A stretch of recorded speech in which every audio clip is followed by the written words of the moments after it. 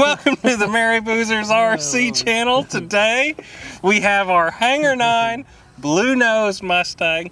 This was given to me by a good friend of mine named Rudy. Rudy Valley. He was the club president of our Webster field that we fly at. If you go way back in our videos, he's actually been on the channel before. Rudy's been in the videos. He originally had this on a nitro engine. 100 four-stroke. 100 four-stroke nitro engine. Sato. And Rudy decided that he wanted to give me this airplane. So, not to say anything bad, I gave Rudy his nitro motor back, and we have converted it to electrics now. We're going to be running 6S 5000 smart batteries in here. We have a 100 amp smart Avion ESC, and we have the E-Flight 1500 millimeter power system and prop on this airplane, and it fit perfectly. So we're hoping the plane weighs about the same as the foam one, funny enough. It's a little bit heavier, but not much. So we're thinking this is going to be perfect. Well, we're hoping. I mean, you know, one way to find out, right? Well, as we always say, proof is in the video. That's right. So yeah, like I say, I put everything in the plane. Got a lot of room, easy conversion. Can't say anything. I didn't use exactly what they had provided. We used a metal mount. Right. Well, and now that kind of thing. But if you wanted to buy one of these, what I'm going to do, Hangar 9 still makes a Mustang the same size and everything. It's just not the blue nose anymore. It's green and silver now. I'll link that one down in the description because it's very close to the same. And if you wanted to make this, I guarantee you, if this works, that one will too. And I just like having that scale 4-bladed prop is another reason I wanted that E-Flight power system. We could have always done, you know, an E-Flight Power 100 or however, but I got that exact same system so I could run that exact same prop. Well, we like to show people or give people an easy way to pick this power system out. Or let's say a guy already has the E-Flight Mustang and he flies it for a while and then an accident happens and he has a power system laying around. Right, there you go. I mean, you already got the, you already had the electric P-51 and you've saved the power system, so put it into something else. Put it into one of these wood planes, yeah. So that's what we're trying to do, guys, is show these wood planes and how easy it is to convert them. Now, Hangar 9 did a great job back in the day, I mean, and Hangar 9 probably tells you the power system to put in it. They do. And not to say that they're wrong. We're just wanted to do something different. We're trying to give them a little bit different, and we're still giving you the Horizon equipment. Right. Power supply, the receiver, and the ESC. Yep. All smart technology. Here it is in a wood plane. Yep. So I will say it's absolutely beautiful. The details on this airplane, it's the printed free finishing. It's got hatches all over it. We'll get some shots in. I'm sure Lori's been cutting them in this whole time, honestly, over us talking. But let's quit talking. Yeah, let's get this thing out there. Papa don't have to dot this one. Nope. And let's go see how it flies. I'm waiting. All right, here we go. All right, guys, here we are out at the runway with our Hangar 9 Mustang all converted. I will say that this does not have a tail wheel that is steerable. It is a freewheeling tail wheel. So, could be a little exciting on this takeoff until I get the tail flying. Just so you know, we've got about a 7-mile-an-hour wind, and it's kind of coming from right to left, so that means that the plane is going to kind of come at us to the right. So it could come to the right, but just so you know, 7 miles an hour, and it's coming about this direction here. So anyway, once I get the air going over the tail, we should be good. So here we go. Let's hope for the best, right? Yep. Go, baby, go. Oh, look at this. Yeah. Oh, all right. So we're up. I've got full rate elevator right now. I'm going to go to mid. I'm going to also give it some trim. Our converted. I'd like a little nose weight. You were right, Dad. It's not super tail heavy or nothing, but it needs a little nose weight. It needs a little bit. Just a little bit. Probably make it fly a little bit better. It's half throttle, but yeah, I could see that it's kind of. Yep. Now, guys, the wind is gusting up there. I imagine it's a little bit more gusty up there where he's at, but I'm sitting here at about 8 miles an hour. And that's just a click over half throttle right there. He's flying downwind at this time. Oh yeah. Back into the winds, 7 miles an hour. Oh yeah. She's up on the step now, looking good. This airplane did originally fly on a 4-stroke Sato engine. And I'm not being too crazy. First flight, guys, just getting used to it. I definitely want some nose weight before I really start wringing this out. I can feel it's light in the nose. But we were close.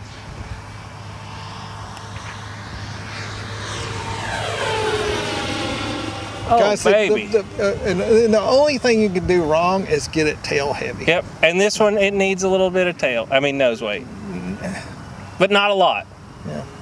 You'll find out when you're landing it if the tail kind of porpoises on the back end, on the tail weight. If so I'm going to come by. Tail heavy, it'll porpoise, kind of sit there and go up and down.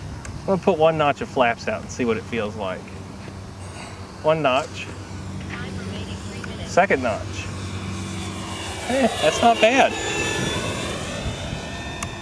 Coming up. Guys, as motor coming in. If we said in the intro of this, we converted this plane from the E-flat electric Mustang. It's not as fast. The new Mustang, it's not as fast, but I can tell this isn't as fast as the E-flight, but it's still got plenty of power. I mean, there I am right about half. Half throttle, yes. Where are you finding as far as the controls? Full aileron? Full aileron. I'm in half elevator. Okay, it's a typical. I could probably go down a little bit more on the elevator. Yeah, I think I've got 75%, which is the spectrum call out in the book.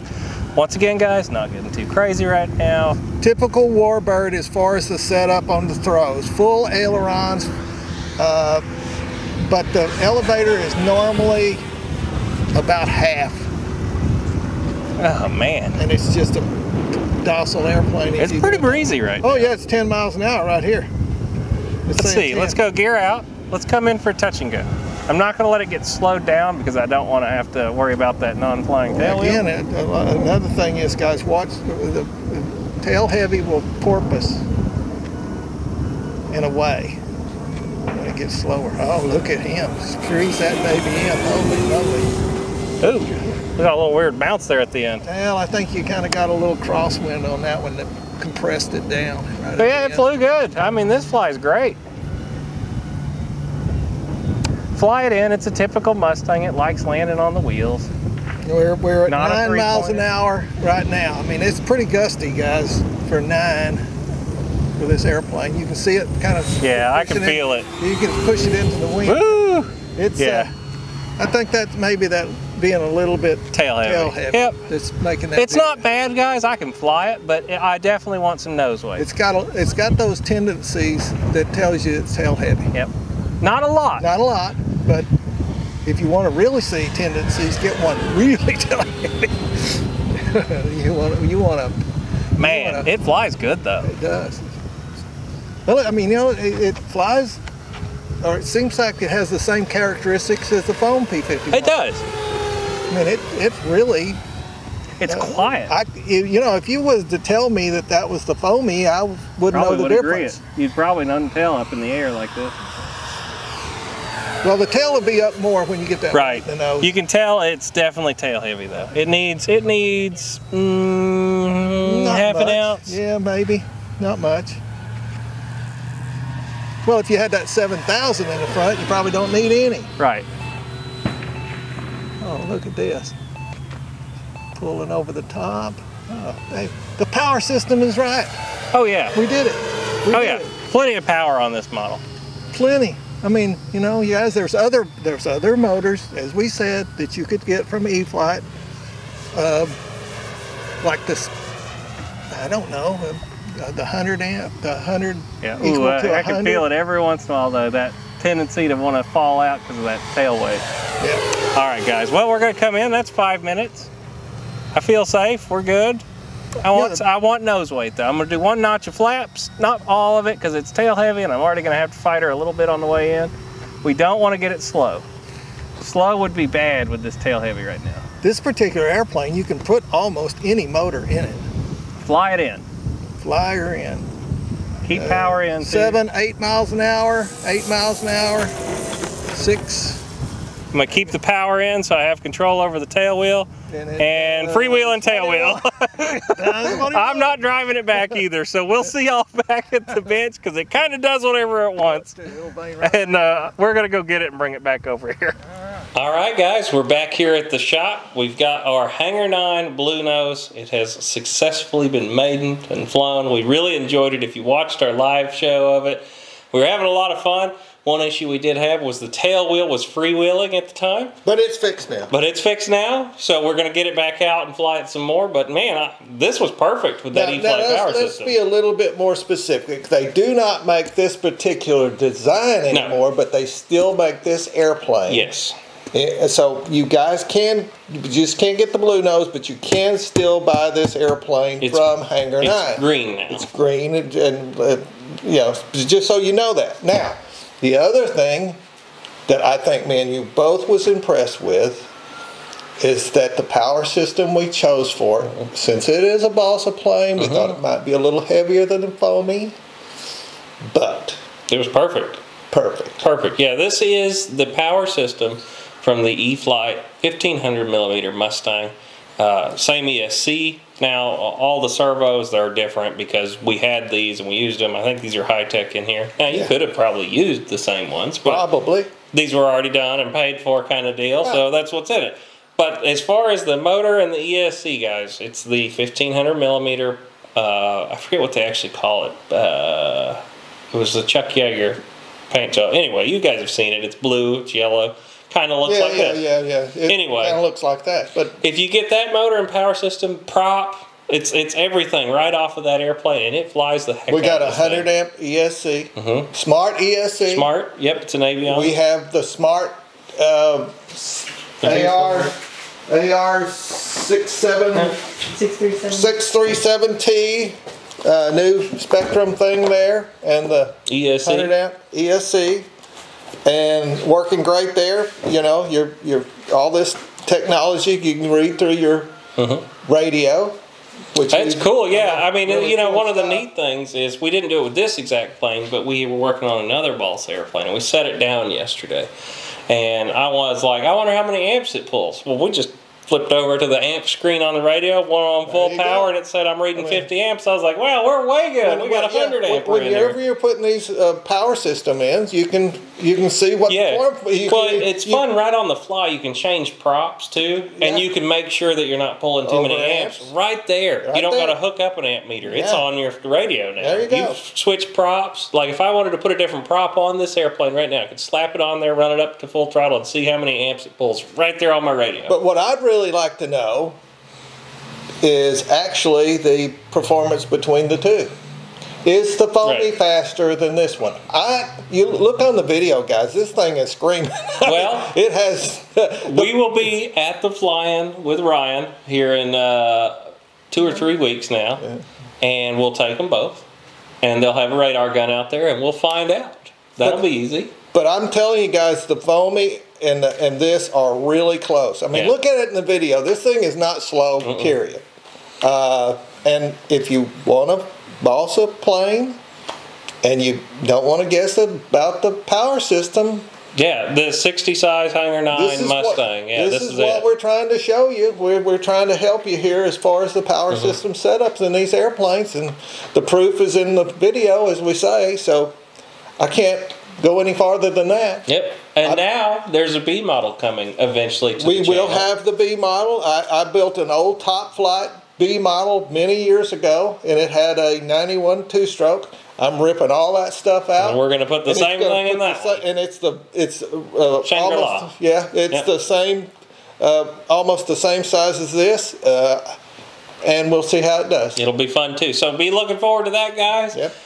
Like, share, subscribe. Get out there and fly with your friends. As always, guys, if you want to, check out the merch store. I'm going to try and link all of the parts that we used for this down in the description, the Smart ESC and that kind of things. That way, if you want one, you can always hit our affiliate links down in the description. We make a little bit of commission on that, helps support the channel, but we're going to put that link down below where you can use that to buy any of the parts you see here. And if you want, I'm going to also link the new Hangar 9 Mustang for you to get. Now, one of the other things I want to say, and I always want to say it, is thank you every one of you that support the channel and subscribe to our channel. It just is, it makes us feel good that somebody is actually watching the channel, and what we're doing is correct. But thank you so much for your support. Yep. So guys, we'll see y'all in the next one. Bye. Bye.